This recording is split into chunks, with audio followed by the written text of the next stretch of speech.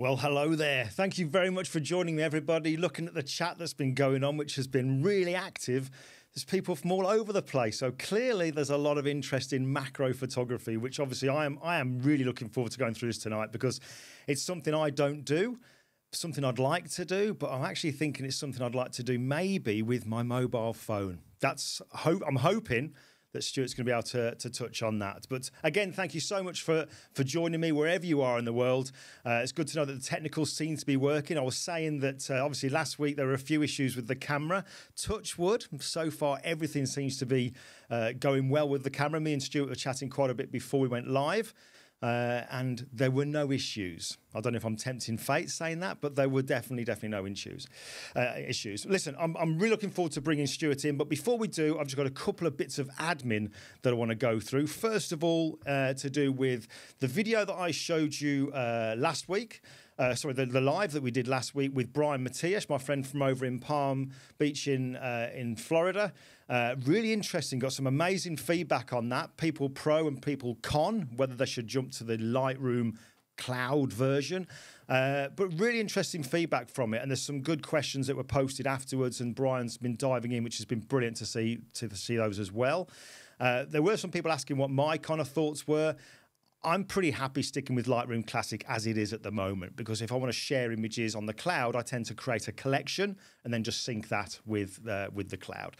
The other thing to let you know about, and this is actually somebody called, one of my actually people who's on my newsletter group, a guy called David Whaley, or Whaley. David, I hope I pronounced that correctly if you're watching. He mentioned about something to do with the printing video that I did a couple of weeks back as well. And it's mainly to do with people who are Mac users and have a Canon printer, and it's a Canon 100S or the 10S. Now, at the time I said that there was no support, it seemed now, for the Canon Print Studio Pro software that you would use with those particular printers. Well, David got in touch. He let me know that there has now been an update. Weirdly, it's only on the actual USA Canon website, but if you're anywhere else, obviously you can download it. So I'm going to put a link to the download for that software that you'll be able to get, so you can then use the Canon software for your 100S or your 10S or whatever. And then the other thing to say was, as always, is if you find it in your heart to, just drop us a subscribe. It just means that you're following the channel. It doesn't cost you a penny. It really should just say follow. So you get to notified when we're doing things like this, lives, which I intend to do a lot more of these coming up the next year, getting people in every single week from all kinds of different backgrounds when it comes to photography, retouching, tech and what have you. And also when I've got pre-recorded videos, you'll get to know about those as well. But Stuart, let's have a talk about Stuart. I've been friends with Stuart for a good few years now. He's from my neck of the woods, where I originate from. Absolutely incredible pro photographer, macro photographer. Let me just show you actually his website here. This is Stuart's website. Obviously, I put the link to this in the details for this live. But if I just go on his portfolio here, I mean, just look at this stuff here. This kind of stuff just blows me away. And when I look at this, I think this is almost like scientific. I think, how on earth do you do that kind of stuff? What kind of camera do you need? What kind of kit do you need?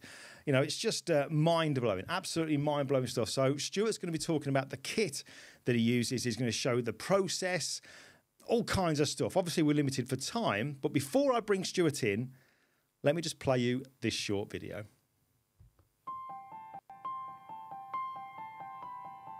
Welcome to my tiny world of macro photography.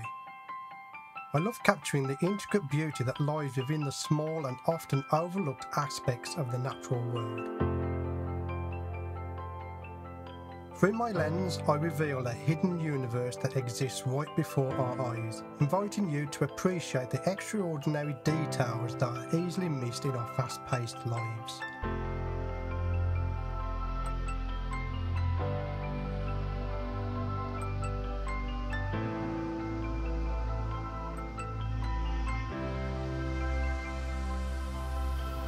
My name is Stewart Wood, and I invite you to join me on this journey of exploration and discovery. Through my photographs, I hope to transport you to a realm where the tiny becomes grand, the intricate becomes breathtaking, and the overlooked becomes a source of wonder. I look forward to sharing the beauty of the macro world with you.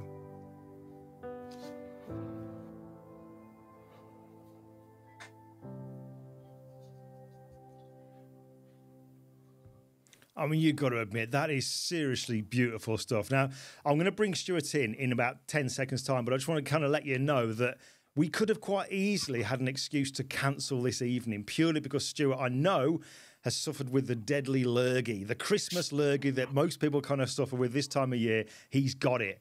So bear with him. You know, he might have a little bit of a cough every now and again, but I think, you know, all credit to him. He did not want to let us all down. So I'm going to bring Stewart in now. So Stewart, good to see you, mate. Yes, thank you so much for joining us. Even though I know you're not 100%, thank you so much. Yeah, thank you for having me. It's a tick off the bucket list. Not at all. I mean, you can see, I mean, the work there. We've seen your work. How long have you been doing the macro photography? Since 2016, I've been doing macro. Yeah. Right. Okay. And of all the different genres that you could have got into, I mean, I look at your stuff now and I think, God, I wish I did that. What is it that made you go for doing macro? Well, actually, you reacted to it when I announced I was coming back to photography. You probably don't remember it on Facebook, but I had a 2-year period where I just put the camera down and didn't touch the camera at all. And then I announced I've picked up the camera again. You gave it a thumbs up, and basically the only thing I missed was macro.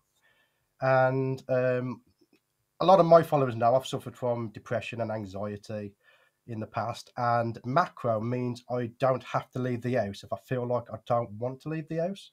And that's basically where it all started, was in the studio, you know. But then as I get better, my photography got better, I started going out the house more, and then eventually going to nature reserves and all kinds of places like that. You still get weird looks, but I don't care no more. Well, I mean, I am genuinely glad that you started to, you know, came back and did it, because the work is beautiful. It's absolutely beautiful. So I can see already from the comments that we've had coming in before we went live, and now we are live, there's all sorts of stuff. I see Brian's asking, you know, wants to know about how on earth did you photograph them and didn't fly away, certain insects. So I guess we'll cover all that. But I guess, you know, people have seen the portfolio. We'll obviously see more images, I'm sure, as we go through this. But Stewart, first of all, the question that us as photographers, we always want to know, what kit are you using? What kit would you generally use for doing this kind of stuff? So I have 2 go-to kits depending on the type of macro I'm doing. So I'm going to cover the first one, which is a full frame setup, which I have right here. So this is my Canon EOS R full frame camera from Canon, and this a bulk of my work is done on the full frame. And I have a 100mm macro lens on here. This is from Laowa, and it gives a 2x magnification, which means the closer we get, you know, the more interesting it gets, you know. And I didn't start on this. I will show you an image though of where we started. So if you just switch over to my screen, you can see there's 3 images here that that are my favourite. None of them took on the Canon, coincidentally. But it wasn't always like that. And I really like to show this image, and apologies to anyone who's seen this image before, but most likely there's people that haven't seen it. I want to show you my first macro image that I did. And this was taken on my wall outside, and I posted it on social media and wondered why I didn't get no likes for it. Well, basically because it sucks. But at the time, I thought it was absolutely brilliant, you know. And it was through the lack of interaction that I learned that I wasn't very good. And that's when I decided I want to go all in, learn macro, and do a YouTube channel. So basically, that's where it all started, was with that image, yeah. And that's I upgraded a couple of cameras from that up to the full frame, because we're always told full frame is the best. Beautiful looking images, get dreamy looking images when you're wide open on a macro lens, because the depth of field is so shallow that you just did you mention there, Stewart, the actual macro lens you've got? Because I used to have one. I got one during the COVID times when we couldn't go out. I thought I would give a go at macro, but I very quickly realised it's more than just pointing a macro lens at an object. What lens have you actually got there? This one's the Laowa. This is the Laowa 100mm macro lens. And it's one of the sharpest macro lenses I've ever tested. I mean, it is absolutely pin sharp. and they're budget friendly as well. This one only costs about £400, I believe, because it's a fully manual lens. And as lenses go, that's a good price. I'm not taking sides, but if I had to choose between this and a Canon, I'd go with the lower every single day. I really would. Right. But a lot of people ask the camera, what lens do you take? But those aren't important. I'll be completely honest with you. They're not important. The important part is the light. That's the important part, because that is what makes the magic happen. So on this particular setup, I have a Godox MF12 twin macro flash. Right. With a custom-made diffuser. So you won't be able to buy that anywhere. I made that myself because there was no diffusers really available for the MF12s. And you're going to hear it a lot tonight. Light is key when it comes to macro photography, because as you magnify or zoom in, however you want to call it, you lose light. So even in the middle of the day, even if the sun's out, you can still struggle to get enough light to get a correct exposure. Because the other factor as well, as I said, the depth of field is so narrow, you can put your f-stop up to narrow, to increase your depth of field. But again, you're losing light again. It's all about light. Right. So there's lots of photographers out there that use natural light, and they're fantastic. I went with the way of flash, because then I can completely control the light from this setup. And it gives beautiful results. Let me show you an image that was done.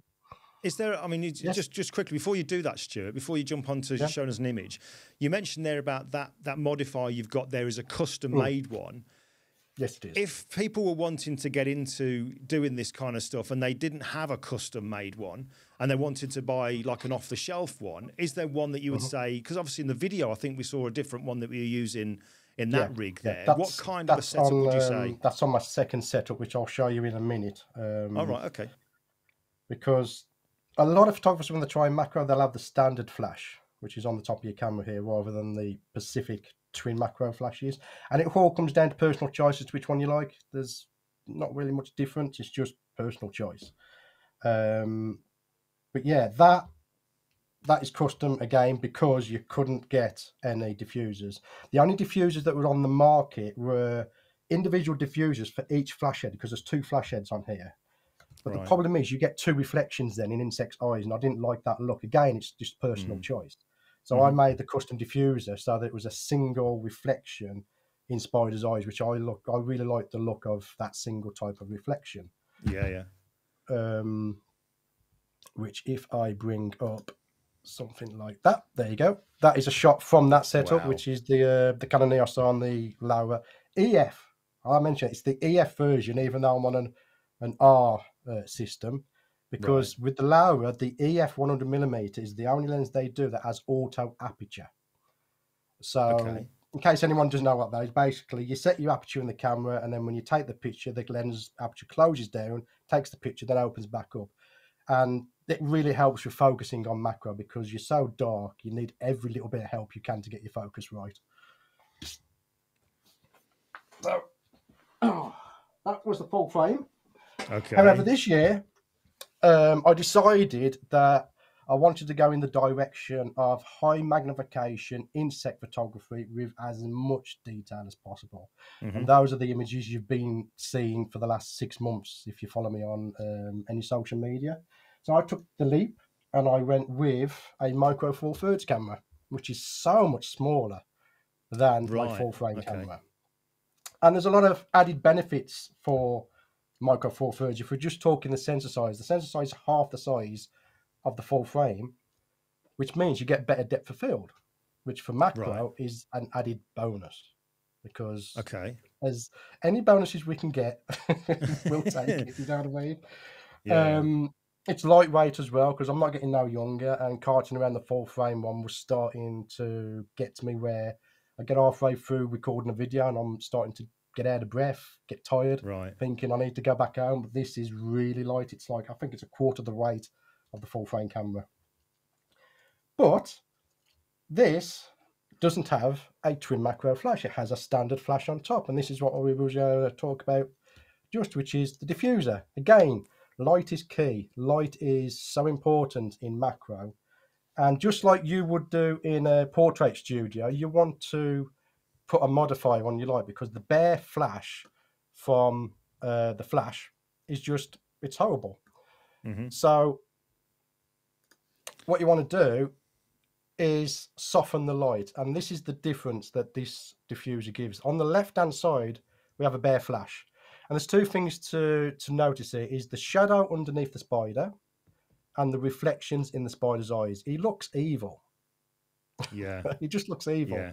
But then the image on the right hand side is with the diffuser. You can see the nice soft shadows and the nice reflections in his eyes that makes him look like a bunny rabbit. It's just cute. Yeah, I totally get what you're saying. Looks like a bunny rabbit. Yeah, with the ones where there's no modifier, it's almost like little pinpricks of light on the eyes, as opposed to just nicely lit eyes. I totally get that.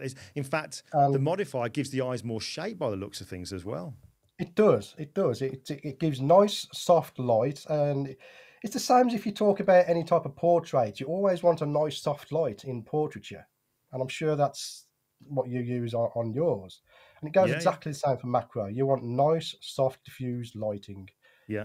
This particular diffuser I'm using here is the 𝐶𝐞 diffuser, and I can safely say that the diffuser is probably the most important part of this setup, because without that, it doesn't matter how good your camera is, you're going to get bad shots because the light is just too harsh and it's just not very flattening.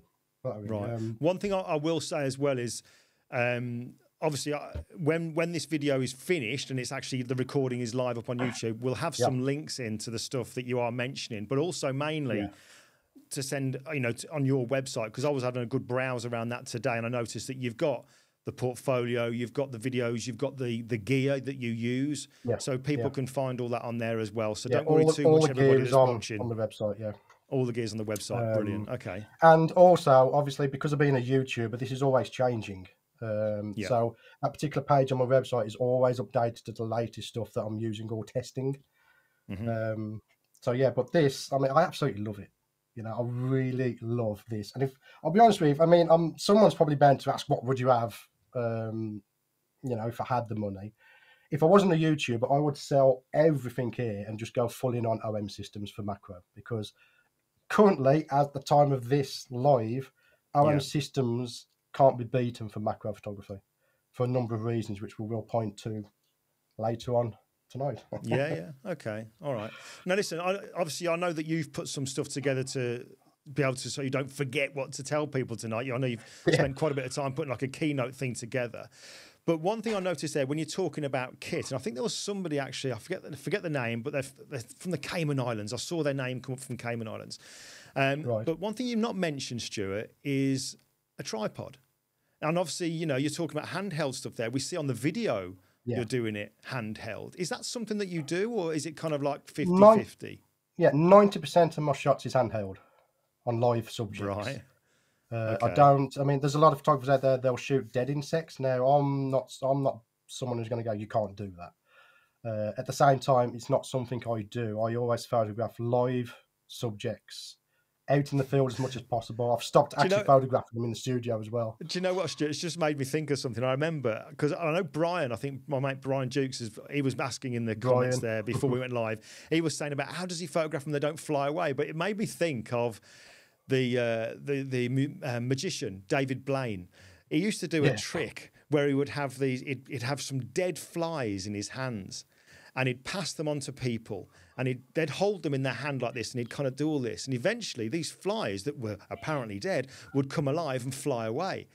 But I then heard, and they showed this, that they put the flies, these are talking like blue bottle flies, I guess, you put them in a freezer and it completely knocks them out. So when they look dead, but then the heat of the hand was warming them up again, then they were flying away. I thought... That's exactly how it's done, Oh, right. Okay, so if you're going to... exactly. I am right then. That's how you would do it. That's how I feed my jumpy spiders when I have jumpy spiders. Unfortunately, I don't have any at the moment to show you, because I always get asked, how do you feed them without the flies all getting out? Or you bum them in the freezer. Right. They get knocked out. It's usually around 4 to 5 minutes. They're knocked out. You pick them up, stick them in the enclosure, and they wake up, and that's it. lunchtime. that's just, so in case there's any, I mean, I'm an animal lover, all right. So that doesn't harm them. It literally sends them to sleep, doesn't it? That's what it does. Yeah, it does. Okay. Yeah, but, All right. yeah, I don't do none of that for my photography. It's all of my photography is natural, out in the wild. Right. With either, obviously, if it's wild insects, it's all out in the wild. If it's a pet jumping spider, and obviously that's done in the studio with my pet jumping spider. But most of my pet jumping spider stuff is done to test lenses that get sent me for review. Laura send me a lot of lenses to review. So the first thing I do is I test that on my pet jumping spider to see, if there are any issues, because it's a new lens. You want to test that. And then if everything's okay there, I'll take it outside and just do everything on live insects out in the wild. Yeah. Lee Churchill quite rightly has just put, it depends on how long you leave them in there, whether they go beyond sleep. Is what Lee's if you leave them in there too long, they will die. Yeah. Yeah. All right. Okay. Well, listen. Let's I want to dive in, because I know you know this stuff. We don't, or a lot of us don't, I guess. You've shown us the kit you're using. You're talking about walking around handheld, how you can actually photograph some of these insects and stuff. But settings, there you go. There's something that people always, and I know when people ask in portrait work, what were your settings? It's very location dependent, environment dependent. Depends on what the lighting was like, where you were. Are there settings that are specific go-to for macro, or is it location dependent? Settings, but it will change depending on the subject. It's going to change depending on the lighting, and it's also going to change depending on the magnification you're using. Because, as I said, as you magnify in more, if you get to 2 times, 3, 4 times magnification, your depth of field is changing. Your light is getting less and less, so you're gonna have to bump up your ISO or increase your flash settings to compensate. So first thing I would say, if you are getting into macro, is to learn your exposure triangle, because it is so important. Right. Because unlike a model or a World War II veteran, you haven't got time to sit there and go, oh, hold on a minute, let me just try this setting or try that setting. You've probably got one shot and they're gone. Half the time when you take the image with a flash, it will scare the insect and it's gone. So you have to be very quick, and you need to know your exposure. But on a full frame camera, I can say to you f7 to f11. Okay. You want a shutter speed that's going to freeze the action, because most of the time the insects are moving unless you do the nighttime macro. And then ISO is whatever ISO gives you a correct exposure, because with modern denoise software, I'm not really fussed about cranking up the ISO, to be honest with you. Right, yeah. Yeah, very different nowadays to remember my first Nikon D200. If you went to 800 ISO, it was like pixelated like you wouldn't believe. But nowadays, I know we can really push it, can't we? So we can, yeah. Now, you mentioned flash, Stuart. You mentioned about a single shot and it might scare the insects away. I don't know if everybody caught it, but certainly when on that intro video that you kindly put together for us, when you were out there taking the shots handheld, I didn't see just one flash. I saw it was almost like a strobe effect, if you like. Yeah. What's actually happening there? Right. So one of your enemies when it comes to macro photography is depth of field. It is very, very shallow. And again, the more magnification you do, the less and less it gets. So one way of getting round that is to do focus bracketing and then focus stack the images afterwards. And it's one of the reasons I switched to my Olympus camera, because it has built-in focus bracketing. And what focus bracketing is basically when you tell the camera to start taking a series of images, it will adjust the focus very fractionally to give you a whole bunch of images at different focusing points. And then in software afterwards, we can take the just in focus areas, the sharp parts of that image, and blend them all together to create one seamless image that looks like the whole thing is in focus. Right. And you don't have to go out and buy kit to do that. You can do it with every camera. The only difference is if your camera doesn't support autofocus bracketing, you just have to turn your focusing barrel manually, which is it's easy to do. You can do it. People get fixated with auto versus manual. What you want to look at, if you want to get into that type of focus stacking is look at your hit rate, as I like to call it. The hit rate that I like to call is how many successful shots you get with a specific subject. Right. Let me do some basic maths for you.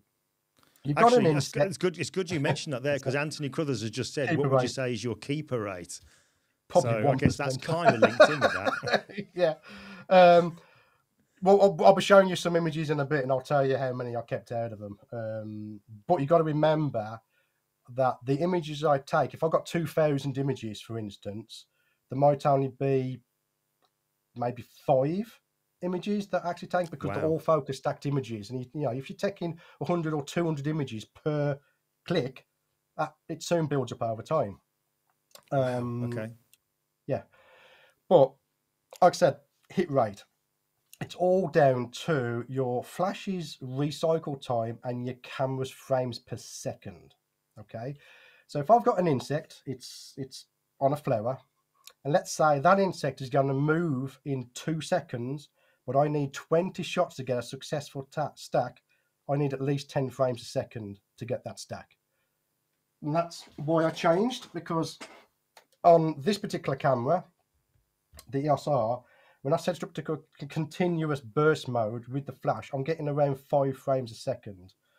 On the Olympus, I'm getting 10 frames a second. So right there, that doubles my hit rate or success rate of getting a successful shot. That makes sense. Yeah. Also, we even use the focus bracketing when we're doing a single shot, because as you take the shot, it's altering the focus, and you're guaranteed to get at least one where the eye's in focus. Right. So having that feature has helped out a lot, but again, you don't have to have it. You can do it manually with the cameras, which is where I want to come on to a bit of a rant. So, Okay. Rant alert. Careful Ready? now. Careful. Not every camera is made equally, and price is not a factor. Okay. Right. As of the time of this particular live, Canon, Nikon, and Sony cannot trigger a flash while doing autofocus bracketing. So Right. Okay. yeah. So just because your camera says it can do auto bracketing, you can't do it with a flash, unfortunately. It's something. Glenn, you might know this better because you are technical when it comes to cameras. It's something to do with the fact that when you're doing auto bracketing, it's using the electronic shutter, and a lot of cameras can't trigger a flash with the electronic shutter. Right. I'm going to say, yeah, that's right. But I know that my mate Krish, I saw my mate Krish, he's in that. He'd know. He knows.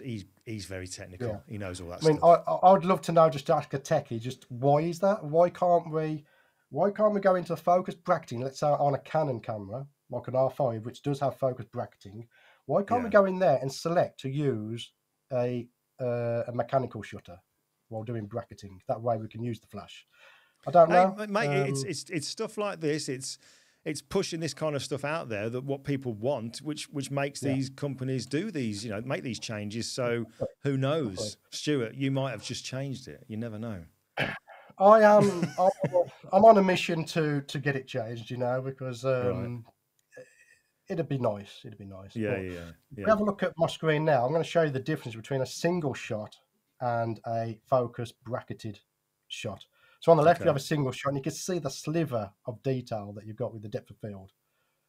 And then on the right, we have the compiled image, which is, if I remember right, 99 images to get that shot. Wow. Okay. Which brings us on to the subject of how do I get 99 images and the subject doesn't move? Well, I'll tell you what. Simply. Before you tell us, let's have it on that bombshell. Let's just wait there a second. Let's just have a quick break, give you a chance to get some water down your throat, because I know obviously you've got the cough and stuff. So let's just take a quick commercial break. This one is going to be from 𝐓𝐡𝐞. This is the company that make the background, the Signature Series background that I've got, the grey canvas background. And this is the X-Drop Pro.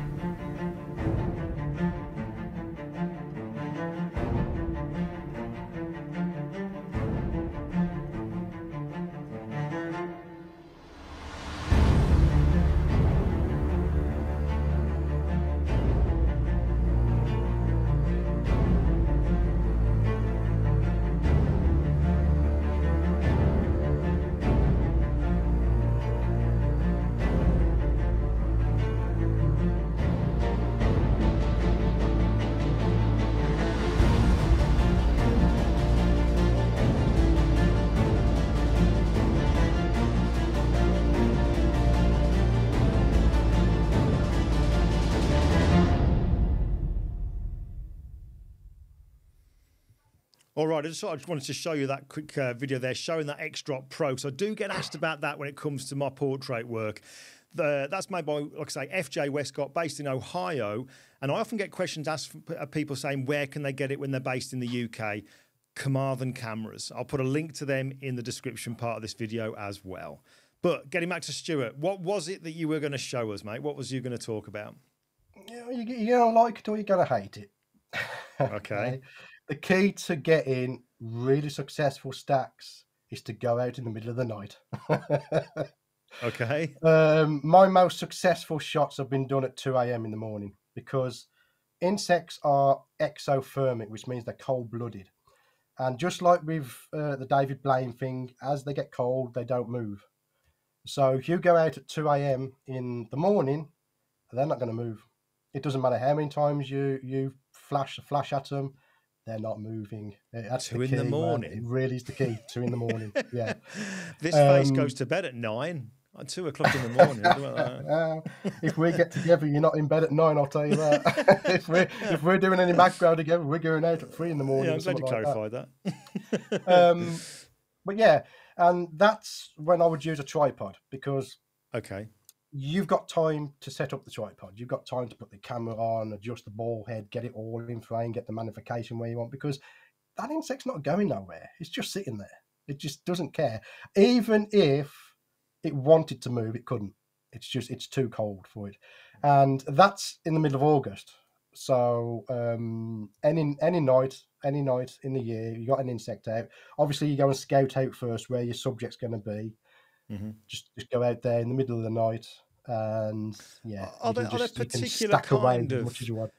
Is there anything in particular about an area that you would go to? I mean, would you go to just any old woodland, or would you look for a woodland where there's maybe some kind of a water source as well? Is that kind of stuff that would be good? Generally, it's the problem because I actually work with the wife on the YouTube channel. So when we're doing anything, it's mostly for YouTube content. So I usually scout out because you don't want to be going somewhere you've never been in the middle of the night because it's pitch black. Yeah, you know? There are dangers concerned, which I'll get this out there now, which is why I'm not ever going to do a workshop in the middle of the night because it's too dangerous sometimes. So I would generally go out, scout out an area in the day, take a couple of single shots of subjects, find something I like, and then I'll go back out there when the weather permits. Obviously, in England, that's 50% chance. All right, okay. So just kind of getting this in my head in a logical kind of order then. Obviously, you're talking about, we've talked about the kit, we've talked about the stacking, we've talked about the little tips and tricks regards to keeping the insects still. We've talked about, like I say, the settings as well. So the stacking side of things, is there anything that you can, because that was a question I saw being muted about. And by the way, folks, if those of you who are posting questions, I am keeping an eye on those. We'll come to those in a minute and we'll get Stuart to run through those. But the actual stacking side of things then, is there anything that you can either tell us about or show us maybe to do with stacking? Is that something that we can go through? Yeah, I've got a slide here that we can look at. Okay. This is the stacking software I personally use, which is Helicon Focus. There are others out there. You can do small stacks in Photoshop, but Photoshop won't handle large stacks. It's not the best software at doing it. But Helicon Focus, I have found, is brilliant at stacking. Once you go into the settings and change the settings to, in the settings, there's an area where you've got auto alignment. And I changed my settings to 25%. That gave me a lot of successful stacks then, because the software is able to adjust the images to basically get the stack. It will also alter the exposure as well, because a lot of flashes, they're not consistent with the exposure. Let me show you what I'm talking about when it comes to the exposure, just in case anyone's had it. So this is a folder. This is actually from the night of that damselfly image that you printed out for me. All right. And we have, I think it's around 2,000 images, something like that in here. But if you can see here, you can see how the exposure on the images is not consistent. And this is a Godox V350O, and it's never consistent. But the stacking software will adjust the brightness for you as well. So it is very forgiving when it comes to lateral movement and exposure. The only thing you don't want to do, if you just come back to me, you can move up, down, left, right. What you don't want to do is tilt. If you get any tilt in there, you're going to get like a weird artifacting on your stacks because you're not looking at the same place. Okay. So what you want to do is, I usually tuck my elbows in if I'm out handheld. Grab underneath my lens like that. That way I can adjust the focusing if I want to, and just really get steady. Plus, this camera has in-body stabilization. My Canon didn't, which is another reason to upgrade, and the fact it's nice and budget friendly. But yeah, you get used to it, if you know it. It's so, I don't like it when I say you get used to it. Practice makes perfect. Sure. And like I'm sure it's with any type of photography, is practice makes perfect. Yeah. The more you practice, the better you get. But once you've done that and you've got all of these images, you can just take those into Helicon Focus and it'll stack them for you. But I do want to give you a little bit of a tip. Okay. Typically, when we're doing our stacks, we'll take a stack. Half the time the inset will move and you just stop doing your stack and you do it again. And in between there, you'll get an image like this, is where we take a picture of our hand so we can signify when a new stack starts. Well, we don't have to do that no more. Okay. So I'm going to show you something here, a trick in Lightroom Classic, because you can't do this in the cloud version. Oh, if I select all of my images, another one against Lightroom. Yeah. If I select all of my images, what I can do here now is I can go to my menu, go to Photo, go to Stacking, and then down the bottom we've got Auto Stack by Capture Time. This is a godsend for macro photographers. Brilliant. I click on that, set it to 1 second. What it's going to do then is going to analyze the images, and any image that's been taken within 1 second of another image, it's going to automatically stack it. We'll do that, and bang. All of my images have been automatically stacked into stacks. Okay. And you can see here just how many shots I did do of that damselfly before I got a stack I actually liked, which I believe is this one here. So obviously you'll recognize this one, Glyn. Yeah. So yeah, that tip saves a lot of time when trying to organize your files. And again, it's only in Lightroom Classic. I haven't found a way of doing that in the cloud version yet, unfortunately. Right. Now I know obviously there you're absolutely, I can see that, absolutely, yeah. I see obviously that you're using Lightroom there. Yeah. I know we briefly touched on this before we went live. Me and you were chatting about the software, because I'm all about the software, what you were using. And obviously, I think you said your choice of software preference, if you like, is Helicon, which I'll put a link to in the description. But what was it about Helicon and Lightroom that isn't the same as with the other software? What I liked about Helicon is I can export directly from Lightroom into Helicon, whereas the other software, you have to export to your hard drive and then import them into the software. That's one reason why I liked it. It's just a time saver, you know. And let me give you the full workflow for me. Sure, we photograph the stack out in the field or in the office, bring it into Lightroom. I then color it in Lightroom first, because a lot of my presets that are on my website, they work better with a RAW file. So I colorize it first. So if I bring up this image, these here, and here's an interesting one where the flash didn't go off. Okay, I'll let you know how we get around that in a minute. Well, literally, we'll just colorize it like that. We then export that into Helicon Focus, stack it in Helicon. We then save the output files as TIFF files, bring them into Photoshop for the cleanup. Because typically when you're stacking, there's 3 different methods when it comes to Helicon Focus. Let me just bring this up here, which I can't for some reason. Anyway, we have method A, B, and C. And I usually render out all 3, and then I choose which parts are the best from those individual frames. And then we get into the standard cleanup, which is with the, is it the remove tool, that one you showed a few weeks ago? Yeah. Oh, that is absolutely magic. You can use that on the compound eye of an insect, and it will even work on that. Whereas any other tool beforehand, you got no chance. Yeah, it's interesting. but You mentioned awesome. about the remove tool there, Stuart, because obviously it is a fantastic tool in Photoshop. It really, really is. But I've noticed there's been a few videos posted all around YouTube talking about the remove tool fingerprint, the little kind of mark that it kind of leaves. Now, there is like a little thing, but it's so you've got to really chimp, I think, to be able to notice it and really analyze the image. But I'd imagine using the remove tool in your kind of images, because we're talking about such intricate, small areas, where you are using it, it isn't going to be as noticeable anyway if there is any kind of fingerprint. So I think that's if you're removing a large area.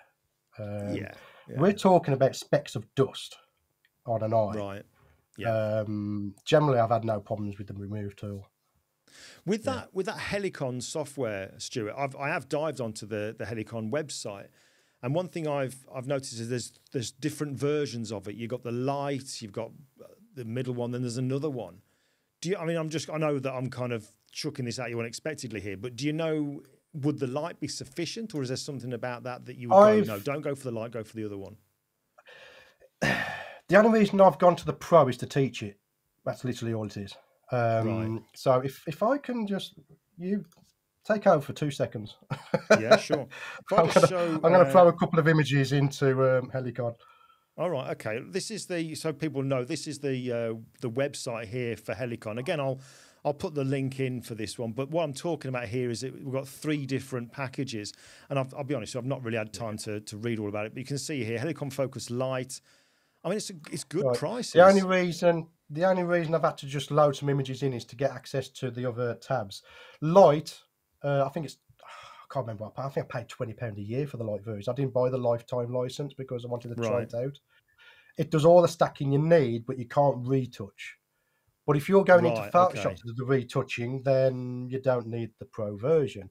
What the Pro version allows you to do, let me stack this. This is going to be horrible, okay? Because these images don't match up. Over to your screen, shall I? Yeah. In fact, this is a good example of what happens when something moves. If you look, can you see? There's a big hole. Oh, right. Yeah. A lot of images do get thrown away, but what you can do in the Pro version is you can select individual layers and retouch from those layers inside 𝐻𝐸ICON. But it is god awful slow. It really is. Right. Okay. I much prefer to take the individual frames into Photoshop to retouch them. And again, the only reason I went to Pro is because I'm teaching it on YouTube. So anyone who wants to give it a go, I'd say if you're doing more than, say, 10 images in a focus stack, then try 𝐻𝐸ICON Focus and just go for the light, because you can upgrade the license to a Pro afterwards if you wish to. Cool, as well. Makes sense. Yeah, makes sense. All right, listen, I know that obviously I'm conscious of how much that there is that you want to share. I'm conscious of time, but I'm also conscious of the fact that we've had quite a lot of questions. So can we just take a moment just to dive through some questions? Let's just see what kind of things we've got coming through. So let me just have a look here. I've actually used the button here. You can use your favourites. I'll just randomly put through these things here, and I'll bring them up on the screen as well so you can see some nice comments as well, not surprisingly. Hopefully you can see these. Great guy called Tim Oliver. Stuart, if you've not met Tim, check out Tim's handle on Instagram. Some beautiful bird photography. But he's put amazing images, Stuart. You set the bar very high. I couldn't agree more with that one. Keith Simpson did say what stacking software. Obviously, we've covered that one. And another great comment here from my mate Ian Monroe. Stuart, very talented man. Your work is pretty darn special. And Can I just interrupt you there and just say well done to Ian for being on time 2 weeks in a row? Hey, don't push it. He's just put a nice comment there. Mark Payroll. Mark, I hope I've said that correctly there. Your tutorials were excellent, and you always teach us a lot of exciting techniques for Photoshop. So that's great to hear. Oh, you wait till next year. Cool. Right, there's some questions I've got some really good stuff planned. Question here from my friend Trevor. He's put interested that Stuart has a cold or hot shoe glued to his wireless transmitter. Yes. Is that right? Let's have a look here. Let's just dive back to you. So, if you look right there, there's a cold shoe glued to my transmitter. And if you just Trevor, you're observant. While I make a lot of noise, get that off. I'll show you why I have that on there. And it's all to do with, again, YouTube. I do get asked a lot of times to test out different lenses, and sometimes you get a lens that is just not compatible with the twin macro flash. So I haven't got the actual adapter with me to actually show it you, but when I've got a lens that's say about that long, which there's lower lenses out there that are very short, what I can do is clip the flash onto the back there, so it's like that. Oh, right, okay. Yeah, because if it's sometimes you just cannot get the light where you want it because you're so close to your subject. And what this enables me to do is just use the one flash above it, because you can have the flash, right at the end there. Can we see that? Yeah. But it's too close to your subject, and you get hot spots.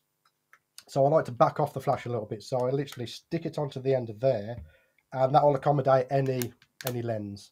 And I believe it was, if I remember right, it was the Laowa 2.5 to 5 times macro lens. Fantastic lens, but it's got a slight flaw that it has no filter ring on the end of it, so you can't attach a twin macro flash to it. So I just hot glued that onto. I don't care. I'll hot glue anything. Hot glue is awesome. Stick it on there and done. That's a great question by Trevor, but equally scary that he even noticed it. I must be very it is wary actually of you, quite Trevor. scary. Next time we're around you, Trevor, I'm going to be very wary, very careful what I'm carrying and doing. Right, great question here from Krish, our great mate Krish. He's put, do you use the macro stacking in that medium micro 4/3 camera, Stuart? No, I don't.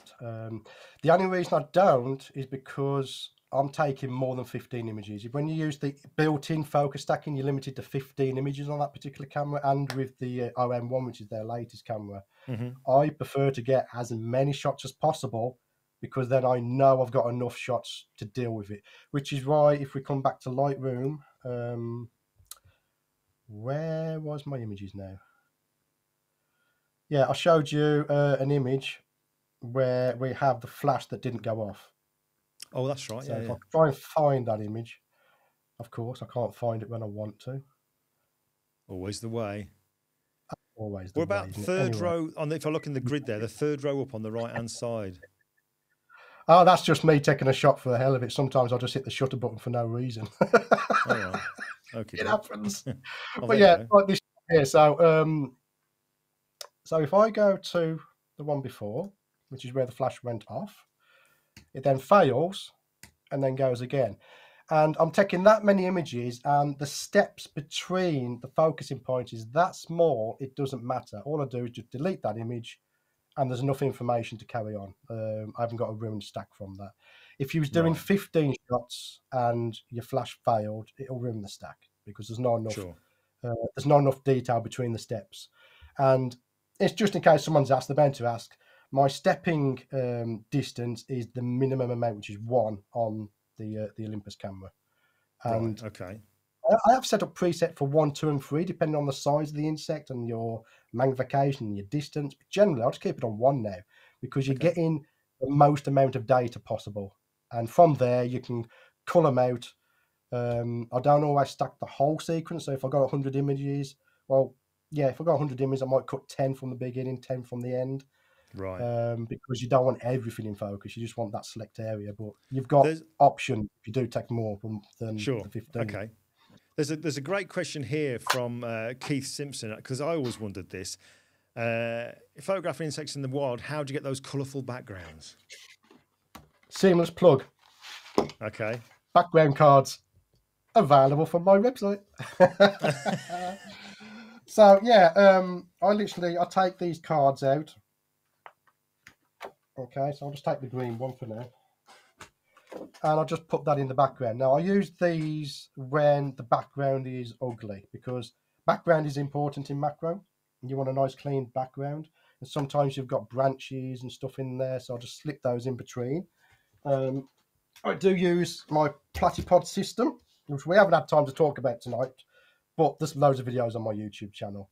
And what I can do is just basically place the background into there, and then that just basically holds there, and the insects are here. If they're on a branch of their own, just put it in the background. If not, I can put it into this clamp here. Oh, so that's your tripod there, is it? That's your tripod? Yeah, it's called a platypod. It's the world's smallest tripod. Okay. So if I get this off, there you go. That's the actual platypod itself. Oh, right. Okay. So Yeah. you can put balls on it and everything. But another plus point to using this as well is if you've got a slightly breezy night, which obviously you don't want when you're stacking, we can tuck this into a bush to stop the breeze. So then obviously my camera's on another platypod, so it's the same height, and it's just like a mobile macro studio, I'll call it. There's a section on my this live gear. broadcast isn't sponsored by Platypod as well, just so you know. I have a Platypod Pro though, just to let you know, so it's got nothing to do with it. Cool. I was using Platypod gear before I got a Pro. I've got a question here from my friend Gary Shaver. Again, just beautiful, beautiful images Gary does. I've been chatting to Gary offline, trying to get him on the YouTube channel, and for the right reasons, he's not taken me up on it just yet. But folks, if you haven't checked it out, check out this guy's stuff, Gary Shaver. It is just stunning. Have a look at him on Facebook. But he said, did you add additional water mist to the early morning shot, or was that natural dew? Good question. It's natural dew. It's natural dew. Okay. The conditions have to be right.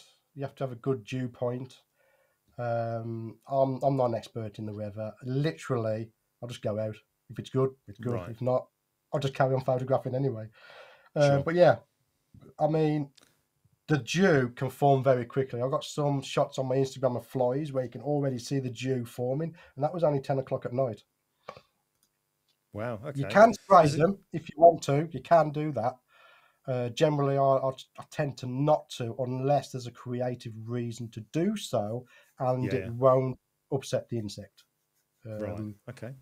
I prefer to not upset the insect as much as possible. I don't like tramping around in the undergrowth. I stick to the footpaths. I have missed a couple of opportunities, but I'd rather not do that. It's just there's always another day. Always another day for it. Yeah. There's a useful comment here from Andrew Lamberson. He's put both Helicon and Zarine offer a free test download. I think it's a good idea to try both. Absolutely, see what works. I have got a video coming up in hopefully a couple of weeks where I do put both of them side by side on a test to see which one is good. Mm-hmm. But I've done it in the format of I'm not telling you which one's good. It's up to you to look at the images and decide totally. which one you like. Yeah. Steve Perry, he's put for the flash on camera, could you use one of those portable soft boxes that fits over the flash? Anything that works to get soft light, anything that works. Just don't use bare flash. It's sure. You're not going to get good results with it. But yeah, there's lots of different things you can use for diffusing your flash. There's like budget-friendly diffusers that are like £3 off Amazon. You can put those onto your lens. But generally, if you're going to take your macro seriously, and only if you're going to take it seriously, fork out for a good diffuser, because you buy an expensive camera, an expensive lens, get yourself a good diffuser. Definitely. And was it buy cheap, buy twice, is what they say, isn't it? Yes, if you buy cheap, you buy twice. I've gone through every type of diffuser you can think of. I've even made a Pringles can diffuser, and yes, you can make Pringles can diffusers, but they just suck, so don't bother. Well, cool. Listen, again, I'm very, very conscious of time, Stuart. I've actually taken some notes here while you were chatting about stuff. But one thing I do want to ask you about before we kind of think about wrapping this up in a few minutes, and giving people the links to where they can go to find out more about what you're doing. The thing I'm really intrigued about now is mobile phone photography, because that's obviously becoming more and more prevalent. And we've got companies such as Reflex and Moment and those kind of companies making macro lenses for use with mobile devices, your iPhones and your Androids and stuff. Mm-hmm. Have you got any thoughts on that? And here's one out of the blue. Have you any examples of images that you've taken using a phone macro? Yes, if you switch to my screen, I will show you one. Oh, here we go. We're cool. ready. All right. There we go. So yeah, this is a nice little slide I usually do at camera clubs just to guess the gear, and everyone's going, it's the Canon. Other people will say it's the Olympus, but in fact it is an iPhone 12 Pro. And that's taken with the Moment macro lens, Moment macro lens with a little LED light, similar to what we have here, and again custom-made bonnet diffuser. And I've got something else I haven't even shown Glyn yet. If we come back to my slide here, 44 images that are being stacked here using method C, all of those are done on the iPhone. Every single one of those is an iPhone image. Yeah. Wow. Yeah. Okay. And obviously the iPhone doesn't have focus bracketing. Yeah. So what you want to do is you get yourself a little clip-on lens. They're very budget friendly. I'm currently using an 𝐴𝐵𝐴𝐻 one because they sent it me and I didn't have to buy it. But we clip that on there like that. You can use the inbuilt app if you wish to, but generally I usually go into Lightroom, set a high shutter speed. I usually go around, say, 500. Switch to a manual white balance because when you're stacking, you don't want auto white balance because it's going to adjust the colors. So stick it on a doesn't matter which one you select because you can adjust the colors in Lightroom afterwards. So long as it doesn't adjust, go to manual focus, and then all you do is you go into the burst mode, which in Lightroom is the volume buttons, which is awkward. You take your picture and you just slowly move the camera forward, and bang. We're going to seeing a lot of macro on phones next year. Yeah. And I would recommend you buy one of these. What's that one you've got? I use Reflex. So what you've got with the with Reflex, they've actually got the clip, but their new G series is where you've got anybody that's ordered one of the G series macros, whatever, you get a case as well. You get your choice of case, and they've got the apertures which are actually within where the lenses are, which you can then screw the macro or whatever lens you want into that, so it's nice and snug. So and again, light is key again. If you can sort out your light, I'm currently using Lytra torches. They're not in production no more, but I'm sure you can find an equivalent one out there to get the light onto your subject. And I was going to say something. Oh yeah, look at this. Look at this. If you've got got this here, Stuart. Yeah. Norman says camera pixels, which I presume is an app on iPhone, has a focus bracket mode option. We'll have to check that out then, won't we? We'll have to check that one out. Thank you, Norman. That sounds good. Always like a recommendation. If your phone has a macro mode, I would suggest not to use it. Get a clip-on lens, because I was in the free mobile store today doing research for this very live. So I was playing with their iPhone 15 Pro Max, and as soon as it goes into macro mode, it's flipping to the 12 megapixel ultra-wide camera, which just sucks. Yes. Yeah. So always get a clip-on lens and use that main camera, which is I think 48 megapixels, is it? But don't be put off about that, because I am still using the 12 Pro.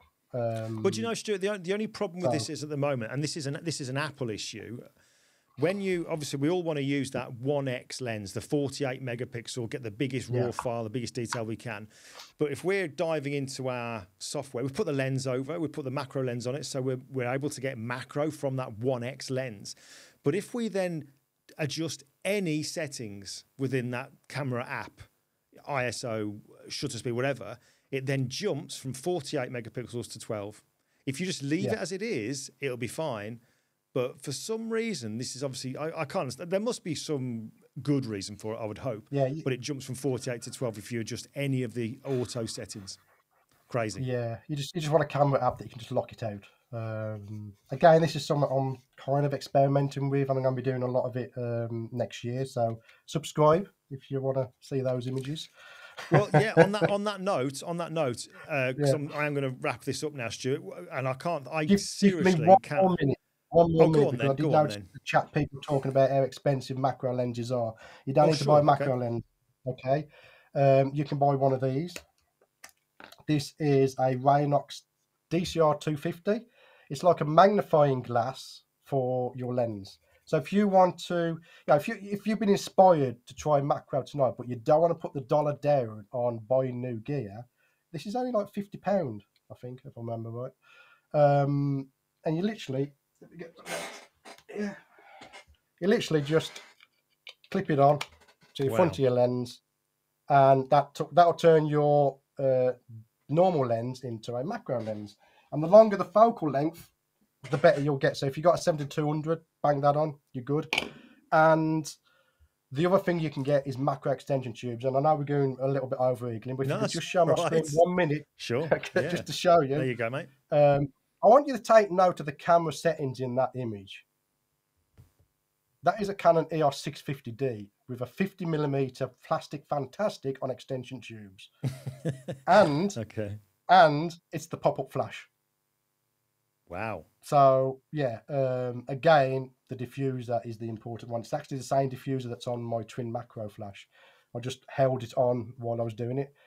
And you can start macro with very budget-friendly gear. You can start it with the gear you've got in your bag right now. Just get yourself some extension tubes or a clip-on lens or a lens for your phone. You're good to go.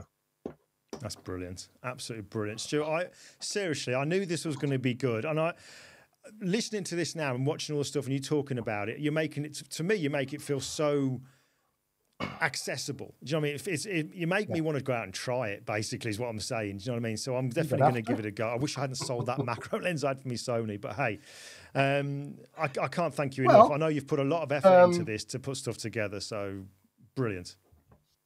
Don't need a Sony lens. I'm with you. I'm totally with you. I'm totally with you on that. Stuart, when it comes to links, obviously I'm going to put some stuff in the description part of this video. I want people to go to your website, your YouTube channel as well, but your Instagram is damn good. It is seriously good, your Instagram channel. So folks, definitely tune into that. But have you got like I don't know, in your keynote that you really kind of put, have you got a page there with some links on that we can quickly show up, or is there anything at all? Let me start over to your screen. To any social media account and type in @StewartWoodArt, it'll bring me up because I got the same handle for everything, which makes it very easy for people to find me. Superb. Absolutely superb. Folks, I can see from the comments, I mean, Tim's there just put down that, excellent session, Glenn Stewart. Thank you for that, Stuart.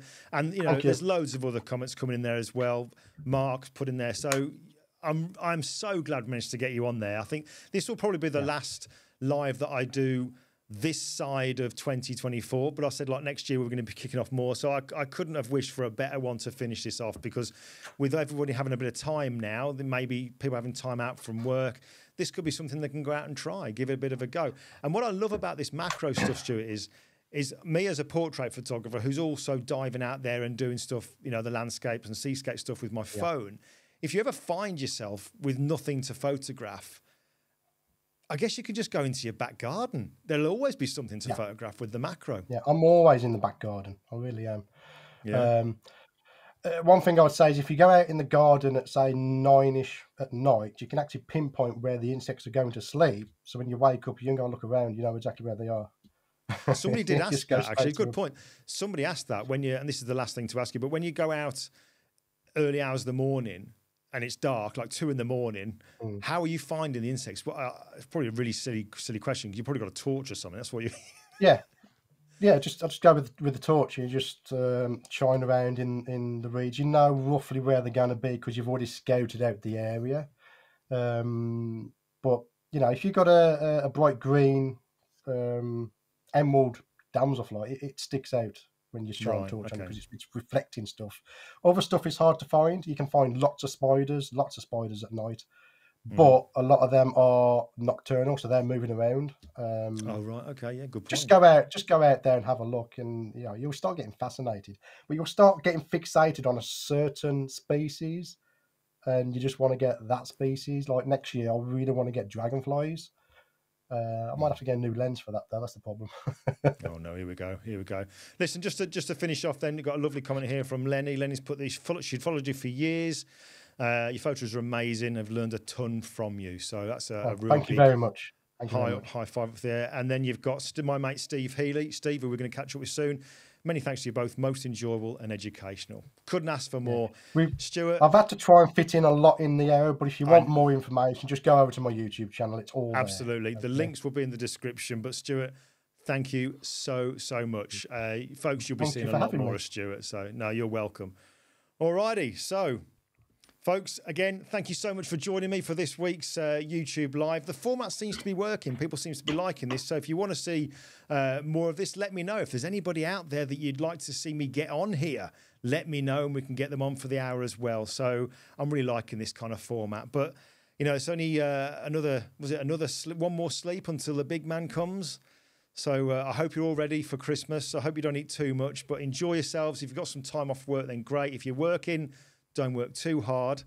And I will definitely see you soon. See you live. Same here, same place, same time. We're going to stick to 7 o'clock on a Sunday. Or what day is it today? Is it Sunday? Oh, I don't know. Anyway, it's going to be the weekends. I'll keep you posted. Join the newsletter. You'll get to know when they're coming out. But folks, Merry Christmas and thank you so much for the support over the last 12 months.